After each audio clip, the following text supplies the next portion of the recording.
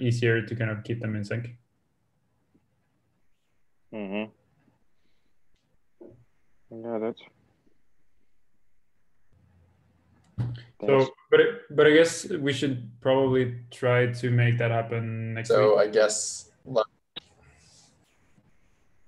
Sorry, go ahead, Sana. Yeah, the Zoom keeps cutting us off. Cool. Well, because we're recording and because I assume that people will watch this after, let's, I guess, kick off I think community call number 7 now. And we have a couple cool things to demo, and also open for any other community demos. Sergey, if there's anything you want to show, or welcome Kaushik. But so I think the things that we wanted to cover in this call off the from our side were in Identity Wallet and 3ID Connect now. You can use it to associate multiple blockchain accounts to the same DID. So you can authenticate that DID using any of your Ethereum wallets currently. We've also been working with Polkadot on a Polkadot integration. And also Joel released yesterday a JS DID a DAG Jose and EIP 2844 tutorial about how to store signed and encrypted data in IPFS. I think that he can talk about. Also, Paul has been working on, there's an ongoing IDX and SkyDB hackathon on Gitcoin. I think there's a little bit less than a week left in that. And for that hackathon, Paul put together a simple demo on how you can integrate IDX with SkyDB on Saya, which Paul can demo quickly. I think there's also a new MultiQueries specification, which basically allows you to query multiple, like a path through multiple documents in a single query, which we can chat about. And Yanko has put together a new repo called Clayground, which basically lets you spin up an entire, the ecosystem of ceramic components locally so you can develop with it more easily. So I think we can share all of those things, and anything else that we want to cover, we can. Does that make sense? Kaushik, Sergey, anything else you guys would want to talk about or want to cover or share?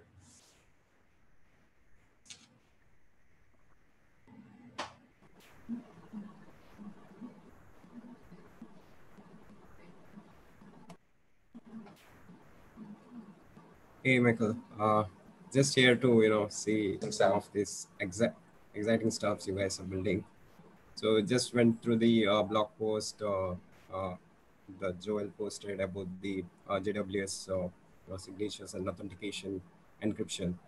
So I just want to learn more stuff if possible through this app. Cool. Well, maybe we can start with that then. Joel, do you want to walk through the tutorial and just answer any questions for Kaushik? Yeah, so I think I'll just kind of walk through it quickly and then also give some more context on kind of stuff that we've been doing there.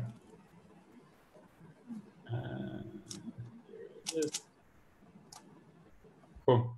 So basically when we started creating Ceramic, we were like, okay, we need to have some kind of way of storing signed and possibly encrypted data on IPFS. And different people were doing this in different ways, like Textile was doing it one way, or BTB, everyone just had random, they just like took the signature, put it into IPFS and like didn't really think more about it. So every type of like encoding was like custom, and you had to like you speak their protocol in order to like interpret the data. So we're like, can we do this better? We were using the IDs already, which there existed some standards for creating JWTs and like signing data generally with the IDs. So we're like, maybe we can use that. And I started thinking about that a bit, and then eventually teamed up with Carson from the textile team, and we started like, hey, we can probably make this into a standard for IPFS for signed and encrypted data. And that is what eventually turned into what we now call DAG Jose, which is just a simple kind of IPLD codec that tells IPFS exactly how to interpret this data and give you back something that you can like follow as a DAG. And together with that effort, we also created EAP 2844, which is kind of like an interface for interacting with the DADs through a JSON RPC interface. So that you can like authenticate to a DAD, you can request a signature, and you can request a JWE encrypted object to be decrypted. Cool. And yeah, DADs, for I think most people here on the call are probably familiar with that. But it's a standard from W3C for going from like a short identifier to resolving a document which contains public key material for signature verification and key exchange for encryption. All right, so we kind of built the standard itself, specified that, and then we've kind of started implementing a bunch of tooling around that. So we have a library called JSDID, which we can have a look at. We have a system called 380 Connect, which allows us to provide this EAP 2844 interface. We also now actually, so this JSDID library allows you to kind of interact with the DAD. So you can like request a signature, and you can request something to be decrypted. Let's see, there's something in the chat. Okay. All right, so we have Identity Wallet, which is like one of these EAP 2844 providers. We now also have key DID providers, which are a bit more simple than ID wallets. So that basically is like a key pair account that also works with this whole stack of like DAG Jose EIP 2844. If there are any questions on that, I can talk more about that, but that's it on a high level. All right, so if we want to store signed data in IPFS, what we basically do is we get one of these DID providers. We can get one, as I mentioned before, from 380 Connect. But also if we used to look,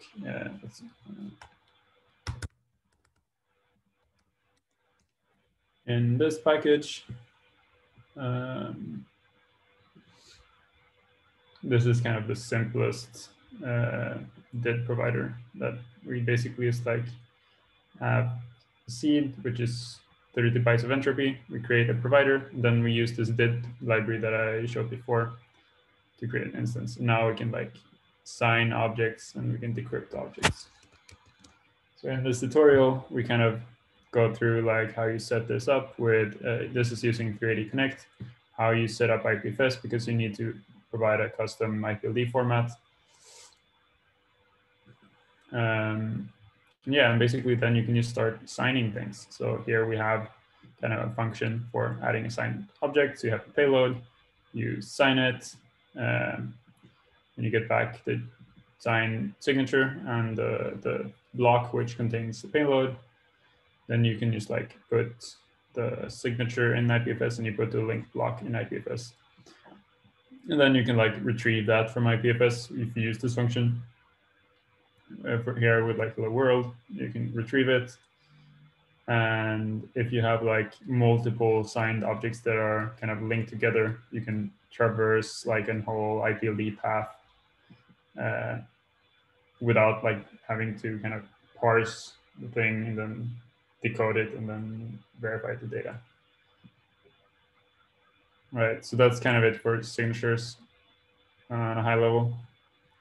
And we also provide like a simple function for this, like verifying these JWS signatures. And then we can encrypt things. In here, we kind of just have a method in this did library.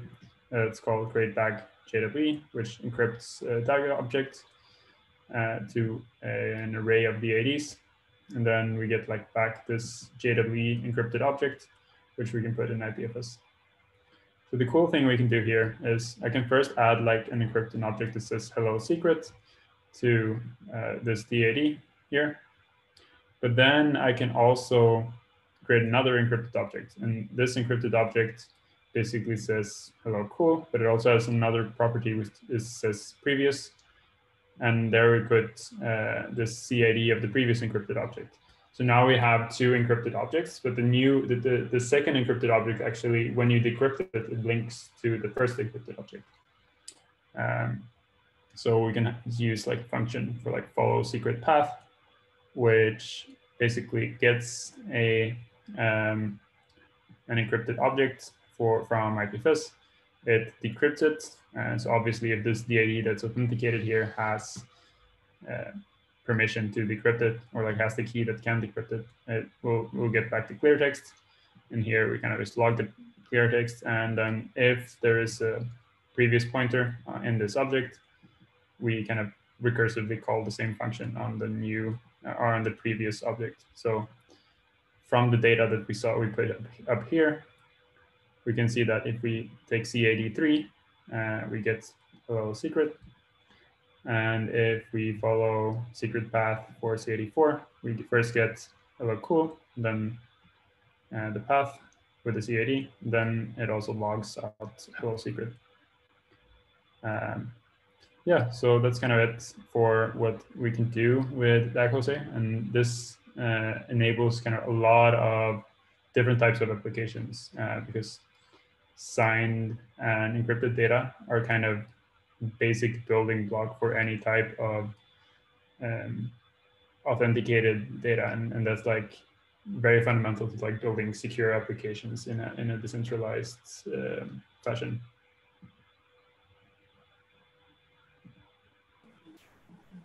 Cool. I think that was pretty helpful.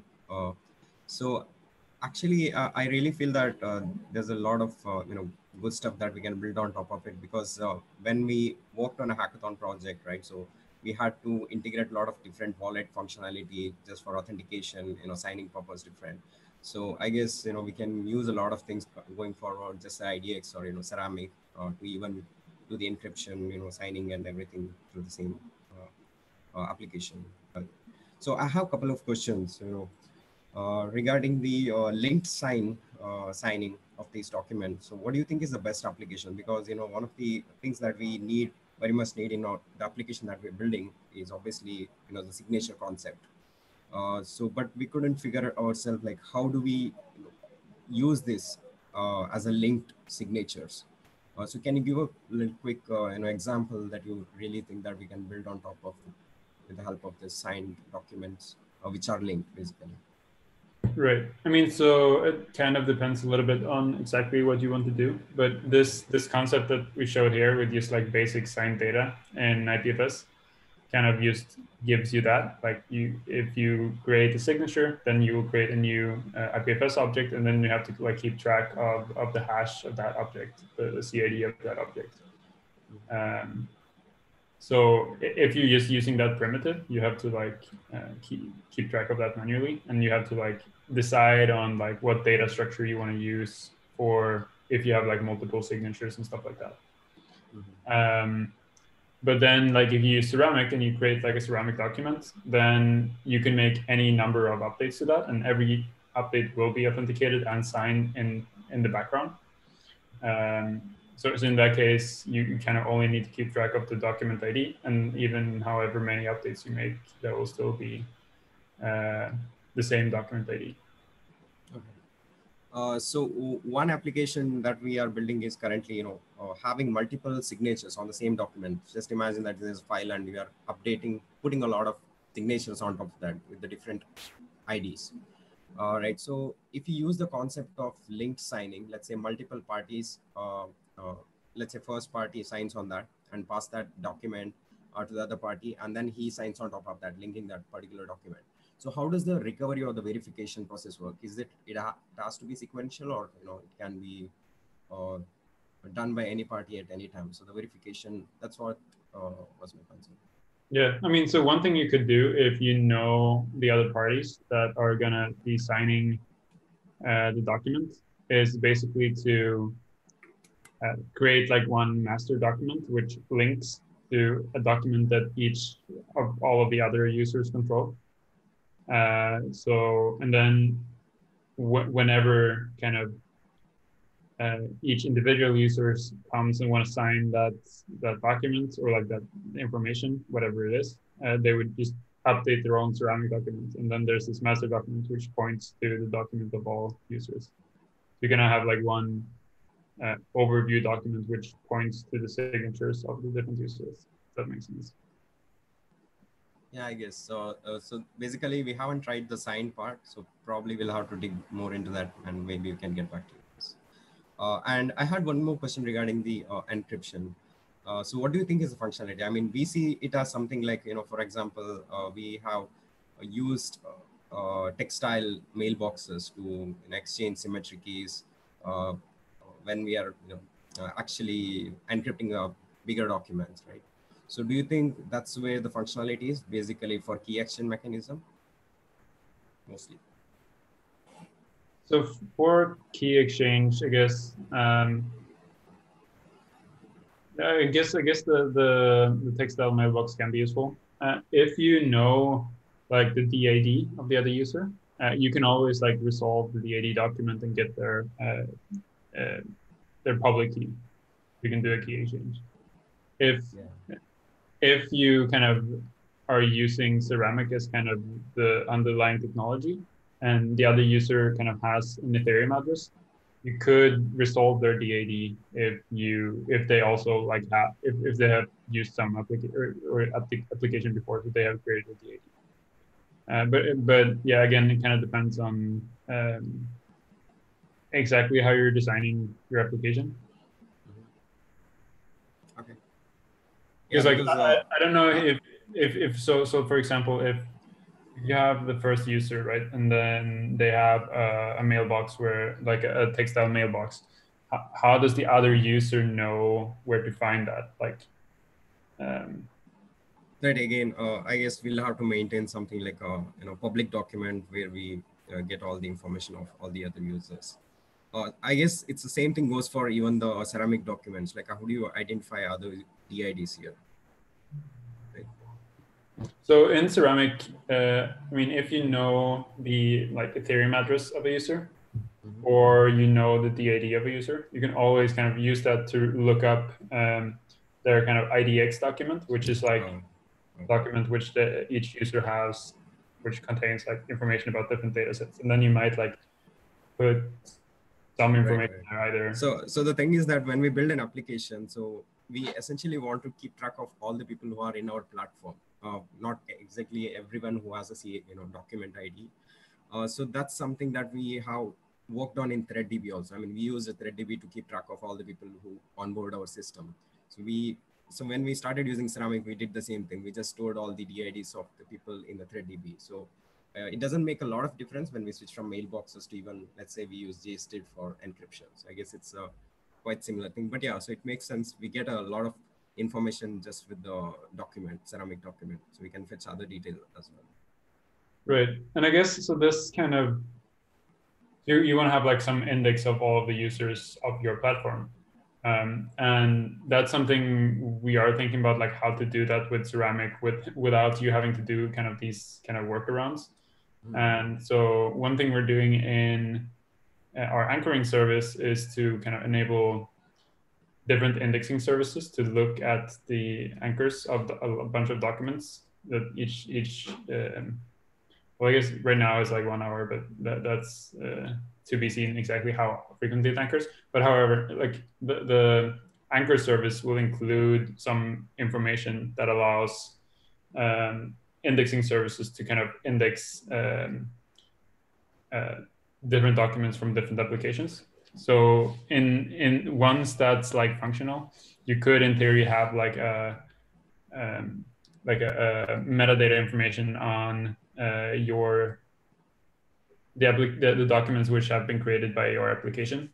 So you can have these indexing services like the graph, like get a list of all of the documents that it comes from your application. Mm-hmm. Yeah, that actually makes sense. So yeah, so we hope to see that because I guess when we were building on hackathon, that's something that we wanted. So we ended up using building our own public kind of like a registry using ThreadDB. Right. Cool. Thanks a lot.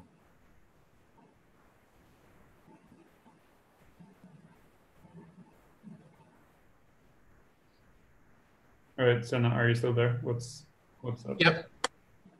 The agenda. So yeah, thanks for all the good questions, Kaushik, and let us know. Just feel free to ping us in Discord as you're going to start modeling.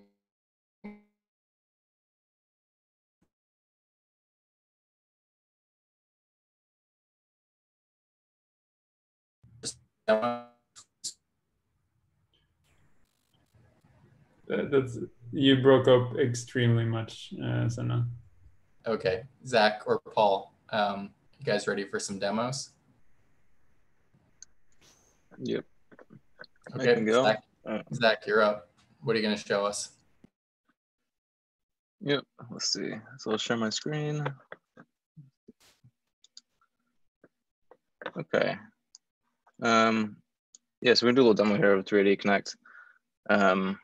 As kind of Joel already talked about it a little bit, this is basically 3D Connect. It's basically a managed like DID provider, identity wallet, keychain. So we actually host it inside an iframe, and this kind of interface allows the user to authenticate to apps, delegate different permissions eventually, do all those kind of actions. So if you're using IDX, you're using any other kind of libraries in like on the web, you're most likely going to be using 3D Connect to get a DID provider. Like I said, that's kind of interface that's used for signing, encryption, etc. for all our other libraries. So if you're signing stuff in Ceramic or updating docs or doing any of those kind of operations, this would be an easy way for a user to authenticate in your app and then use that to interact with Ceramic or IDX or anything. So I'll show, the main thing is that we used to have this for 3Box as well, but it's been now repurposed for Ceramic with new features as well. One of the main things we added recently was support for multiple DIDs and accounts now, as well as the ability to add and link other blockchain accounts and have multiple links. So now you can have one DID and you could link an Ethereum account, Polkadot account, Bitcoin, etc. Right now, we're mostly supporting Ethereum accounts, but it'll be easy to add basically other integrations with any other blockchains or key pairs or anything. And then that would allow you to add those accounts as auth methods here and link them as well. But I have one account in MetaMask right now. I already connected to this one. So 3Box actually, 3D Connect actually won't ask me anything, I don't think. So let's see. So this is like account I already authenticated. You don't actually even see anything from 3D Connect here. This is just now returning my DID. So it sends some messages to the iframe, basically permissioned this app to allow it to sign and encrypt stuff. And this is just like a JWT, for example. But what I'll do now is you can actually see the flows in 3D Connect is I'll create a new MetaMask account. So you can't see I'll use an account I haven't used with 3D Connect yet. You can't see my MetaMask, but I'm in there right now. So I'm gonna create a new one. Connect it. Okay.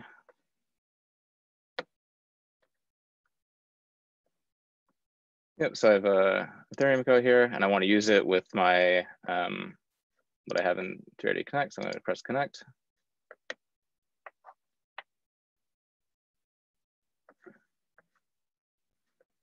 So now you can see what 3D Connect is actually doing. It's, now it's asking the user if I want to allow this app to, basically if I want to permission this app to, send signing requests to the iframe.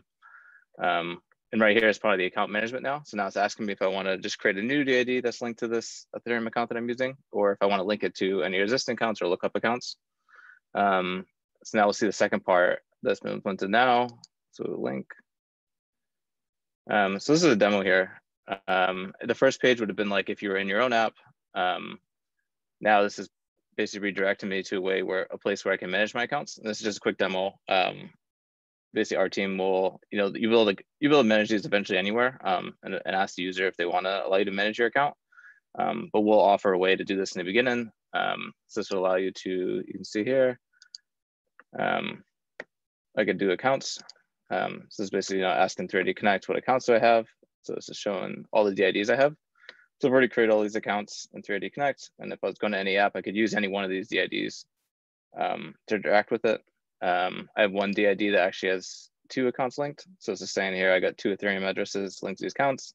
If I was using any one of these accounts in MetaMask, I could authenticate with this DID, and anyone else could resolve this DID from these links as well.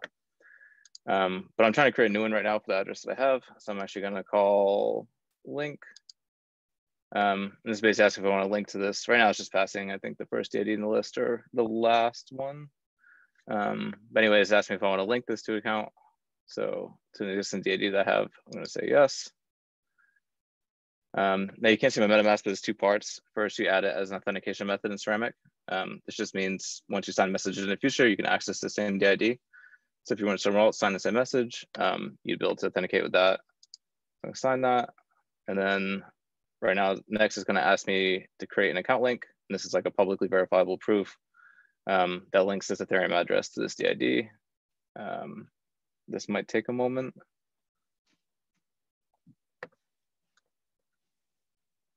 And what's it doing in the background here, Zach? Yeah, so yeah, at least right now in this part, the account link, like it says, one is creating, let's see, sorry, it's asking me a message. Oh, here we go.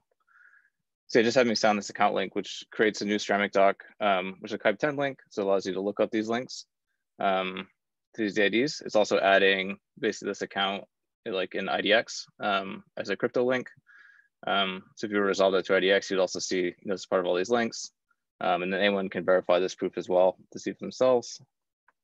So it's doing that. And then you'll see it reflected in this local state here. So yeah, in the future, it'll allow me to, like I said, authenticate with that Ethereum address or that any Ethereum provider using that keychain. I think this should, that null popped up. Oh, here we go. Sorry, that was just really slow. It actually did resolve. So basically the flow was like, yeah, I had this new Ethereum account. It went to this account management app, which would be an app offered by us or anyone else after. I decided I didn't want to create a new one, but I wanted to actually link this Ethereum account to a DID, not create a new DID. So now I actually linked it.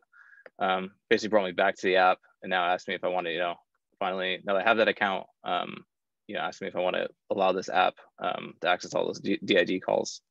So as I continue, oh, now it failed. Yeah, it might not resolve completely in the last page. But yeah, this is very much just the piping of it. Very much a work in progress still. But this is what it will look like. Let's see if I might have created it anyways. See if I can connect with that. So basically what you did here is like you have 2 different MetaMask accounts, and then you kind of take one of them that you already have and then link the second one to the first one. So you have like 2 MetaMask accounts that are kind of connected to the same identity. Yep, exactly. So, and that's the most interesting part, because most time people will be using, one or only a handful of DIDs, and you'll probably link a lot of accounts across chains or a lot of Ethereum accounts to the same one, which wasn't the thing that was possible before.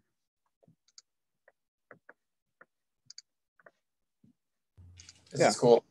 Zach, so when do you expect some of this to be more ready and out of like demo state into more ready to use?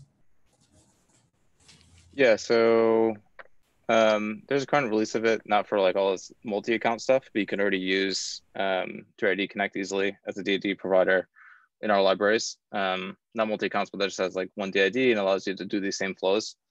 So you can find that here, 3D Connect here. Has a simple interface. I said right now, most people are using it with an Ethereum auth provider. So it allows you to connect. You get a DID provider here, and that's all you need to do. Then you can pass that to any one of our other libraries.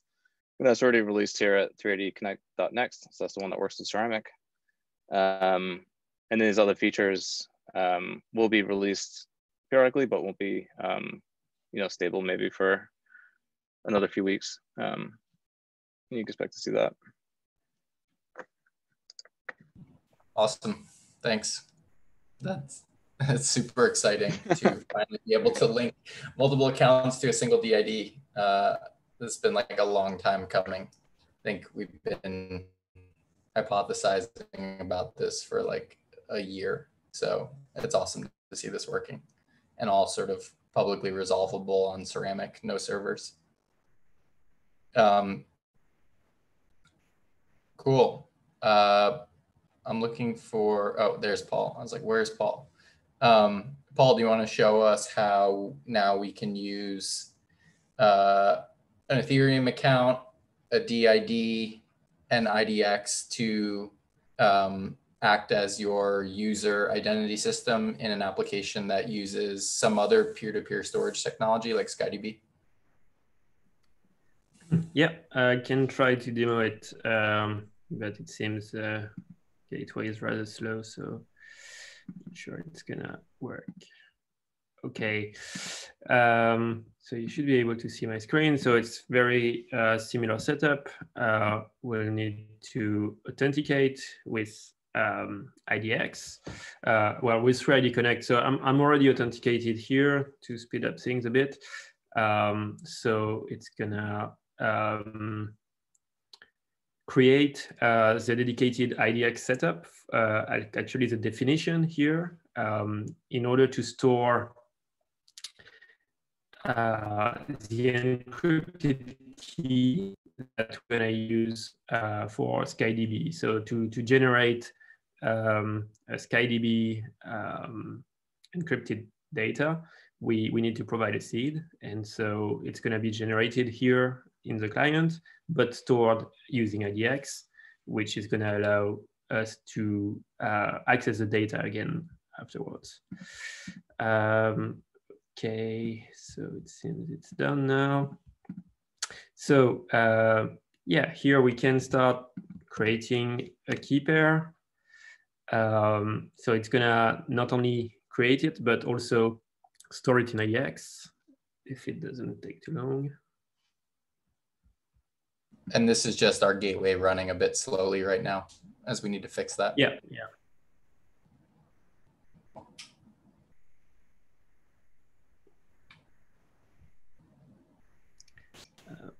We'll show the code maybe in the meantime.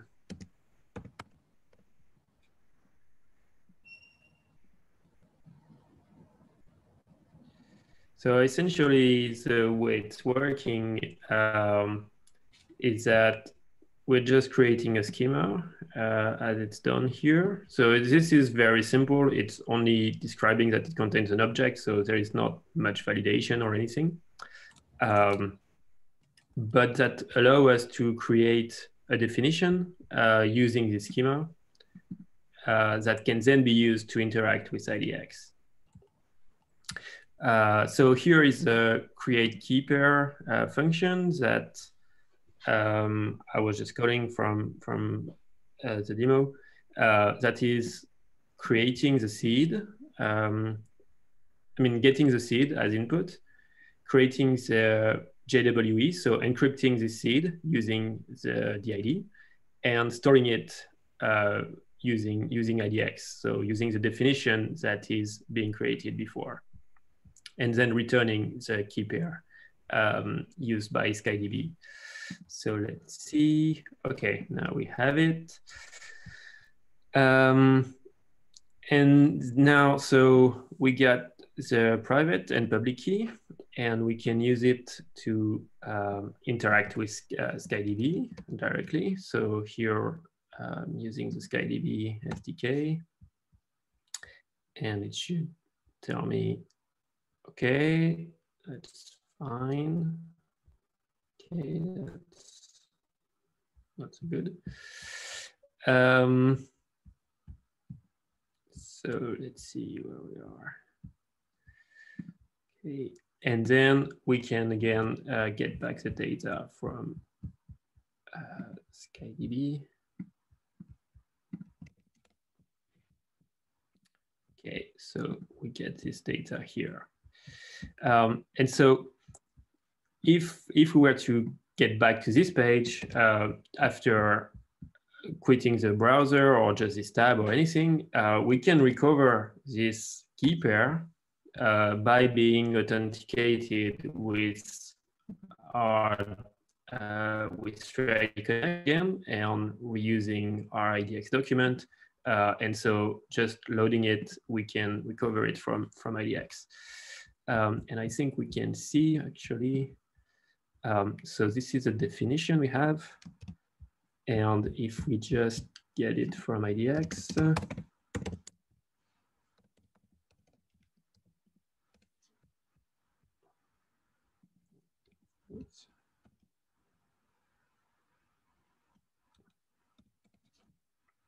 we can see what we have here is the JWE content. So it's the way it's stored on Ceramic using IDX is really just the encrypted payload, and only the DID that it was encrypted with can decrypt the content to generate the key pair. And I think that's it. So I can show here. So as I was saying, loading the key pair here, it's just about trying to get the encrypted payload from IDX and decrypting it using the DID, as was shown by Joel before, and then generating again the key pair using the seed. So from there, we can interact with SkyDB again. Any question? No, very nice. And coming soon is a similar demo on how you can do that with Textile. But basically, like this model of using IDX and DIDs along with users' existing Ethereum wallets and other blockchain wallets allows the nice integration of these systems, right? So any system that uses some kind of a key to authenticate updates or information within that context. So like a Textile Threads DB has its own key pair, like I think ED25519 or something, and SkyDB has their own key pair. And so the way that these things integrate is basically just generate that key pair or that seed and encrypt it with the DID. And so every time the user authenticates, they can decrypt it and then authenticate within those other contexts using that encrypted key pair. Which is nice because it demonstrates the power of IDX as a flexible cross-platform identity system. So you can imagine some apps are storing data in SkyDB, some apps are storing data in Textile, some apps are storing data in Ceramic documents, some on Filecoin or whatever. And no matter which data backend technology application developers are choosing to use for their own app, IDX serves as this single integration point for the user, which is nice. Data then becomes portable to applications regardless of which storage tech they're using.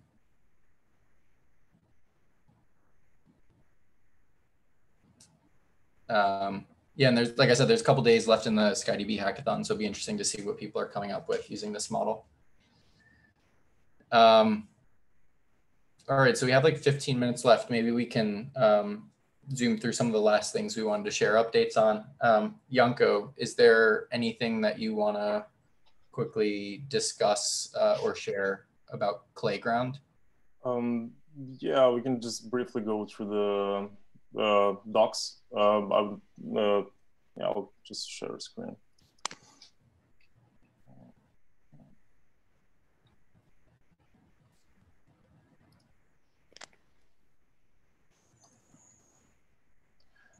Can you see my screen? Yep, all good. Yeah, so I will not demo it because it's we should just use the Docker Compose and to bootstrap the whole ecosystem locally. I'm just gonna briefly go through the components that we have in Clayground. So Clayground, it's a playground for ceramic.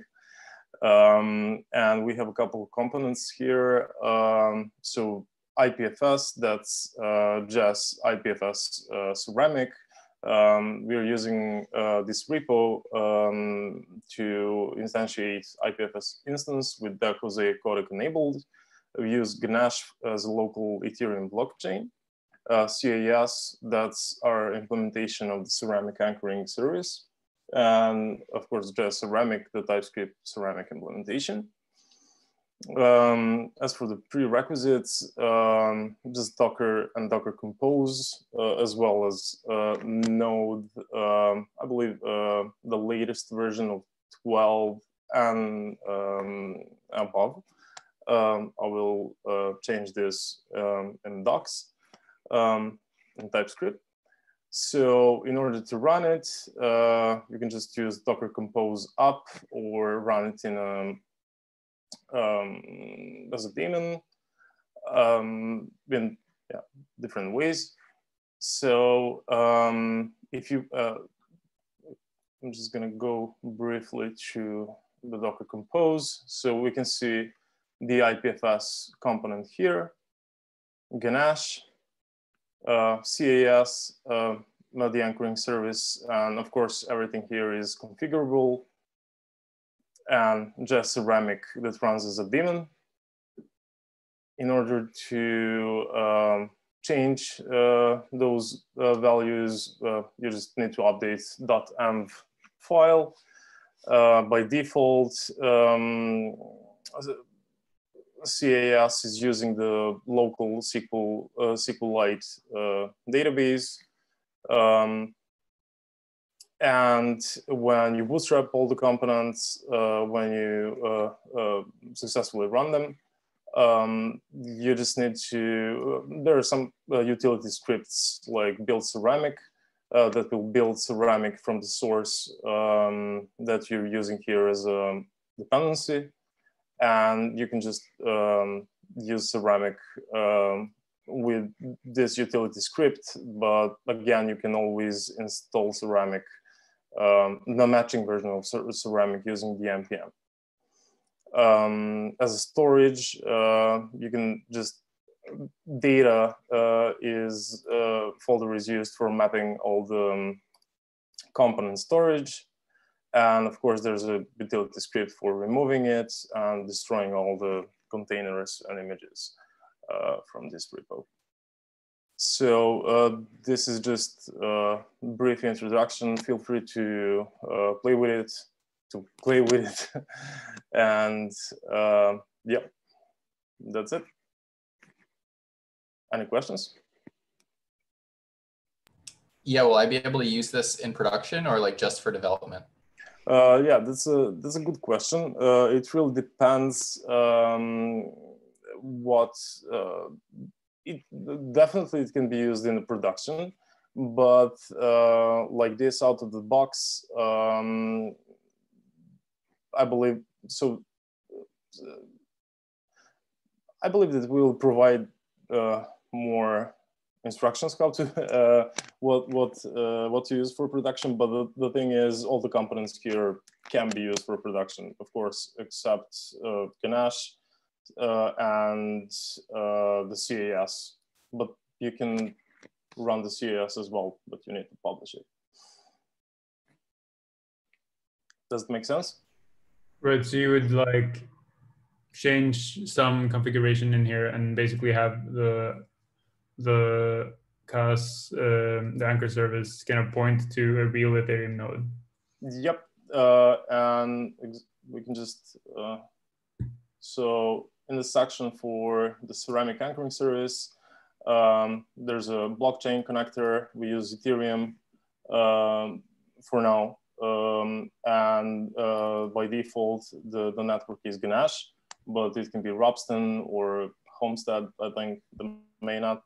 And you can just play with all, and of course, this is, since it's Ganesh, you can see the private key in plain. But of course, this private key is just Ganache. And yeah, you don't need to use SQLite. You can point to Postgres as we are using in production. And yeah, more or less everything can be changed here.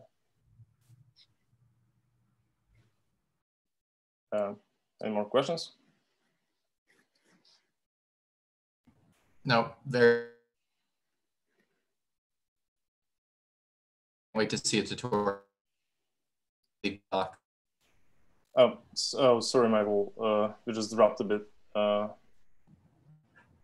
Yeah, I said I can't wait to see a tutorial on this and completed docs. Yep, definitely. That's planned for this sprint. All right, what did I miss anything so far? I see James is rejoining. Did I miss anything that I said we wanted to demo? Maybe Joel, to quickly chat about the multi-queries. So how you can query through multiple documents along a path on Ceramic. Yeah, I mean, I can give a quick overview of that. So basically, until now, you kind of have in Ceramic, you kind of had to like get one document and then get the next document and like get each document individually. And one thing that we've been thinking, basically since we started creating Ceramic, is that it will be really powerful if you can have documents and then like add links from one document to another. And so you can like have these graphs of documents. And essentially we kind of realized that we needed like a way to get one document, see if there's a link, then get the other documents. Like just a way to kind of get multiple documents at once. So we basically made a specification that allows you to query multiple documents like this. So there's like two parts to that. One is kind of to use the API interface that you use as a developer when you're like interacting with Ceramic. And the other part is kind of the lower level gossip mechanism for like syncing documents in the protocol. And so I'm mostly just going to show the API, but I can give like a quick also general idea of the gossip protocol and how that would work. But basically here, the API is load linked documents. And you basically pass the document ID of the base document that you want to sync. And then you pass an array of paths. So for example, if you have document A, it links to document B. And document A has a property that says like cool link. And that's actually where the document ID of document B is put into document A.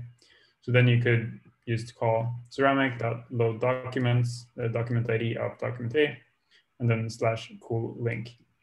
And this would basically just return the state of both of these documents at the same time. So basically a map from document IDs to the content. This should probably say instance here, but yeah. Yeah, and that's essentially it, like how you would use this. We're also kind of doing this so it works over the HTTP client in Daemon, but there isn't like too much to that. It's just like the same type of thing, but using HTTP. And kind of on a lower level, this is kind of going to be very quickly, but the Ceramic uses a PubSub system to gossip about updates and make queries for what the latest state of a document is. And so you usually like make a query that contains the document ID. And now we introduced like an ability to include a path property, which is basically just the same as here. So any node that has this document that is being queried and also has the other documents can just return and say like, hey, I know that this document has this tip and this other document that is linked has this other tip. So you can kind of sync multiple documents in parallel. Yeah, and I won't go too much into detail here because there's like a lot of extra information about how this works, and like I think you kind of need a fairly in-depth understanding of like how the pub subsystem in Ceramic works as well. But happy to dive in if anyone has specific questions. Yeah, a question just on like performance of this, right? So this improves dev experience because instead of needing to like one-off query a document, then parse its contents, and then look for the doc ID of the content you want, then go query that document and load it. Trying to do that, instead of doing that sequentially, you can parallelize it. So do you have any idea of what this would give us in terms of a performance improvement, or like how this would work if like maybe, for example, a node has one of the documents but not both of the documents? Like what are some of those edge cases? Yeah, I mean, so just the first thing that we're implementing is just the kind of basic API in Ceramic.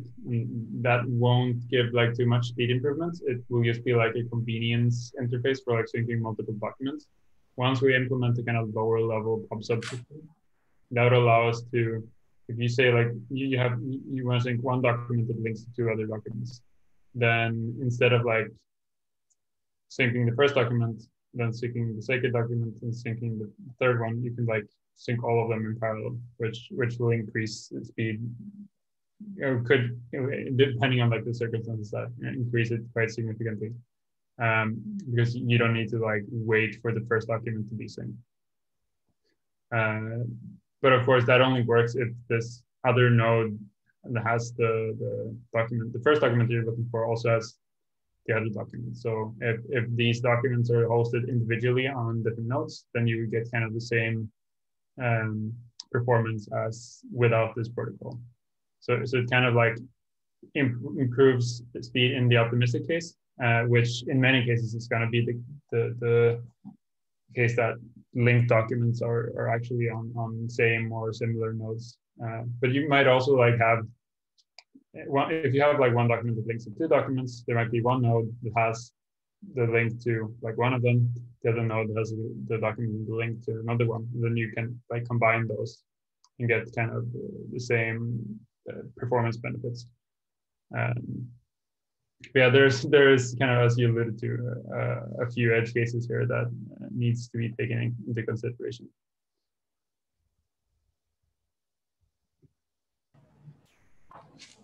Cool. Any questions from anyone here? James, Christian, about anything we covered? No, this is great. I'm just excited to see how far you guys have come along, and I'm hoping to use this for our product soon. So just trying to understand. I guess the question would be then, when can we use this? I guess in production, specifically all the IDX work. Yep. So we as a team are trying to right now get to a place where we're going to feature freeze Ceramic so we can move to all the optimizations and testing that need to happen before a big release. So the feature freeze should happen soon. Once that happens, we'll sort of officially introduce the Clay testnet, which will persist for some amount of time, I think. And then once we feel pretty good about that, maybe towards the end of the year, then maybe a bit right into the new year, but then we'll hope to sort of have a soft launch of the mainnet where we're, working with a specific set of partners to like test out the mainnet like before we broadly release it. And then sometime after that, we'll do like a full mainnet release. But the mainnet, so to say, will be available before the broad release in some capacity. So, for example, for you guys, I think we'd probably want to try to onboard you to the soft mainnet launch before then. So I would say, sometime earlier in the new year, you should be able to use it in production. That would be great. That's fantastic. Thank you. Yep.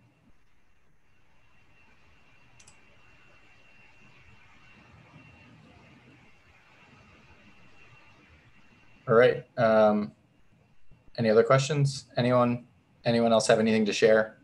And Christian, I saw your note. Yeah, I can hang on at the end. I'll stop recording. Yeah, that'd be great. I don't want to bog down the discussion here with my fundamental questions, unless other people are interested in discussing these. They're more high level on the fundamental definition level. Okay. Yeah, I'm happy to hang on with you. I'll just stop recording. All right, everyone. Thanks for joining. I'll publish this up to YouTube and on the blog as soon as the recording saves. Thanks all. Thank you. Yeah. Thank you. Bye.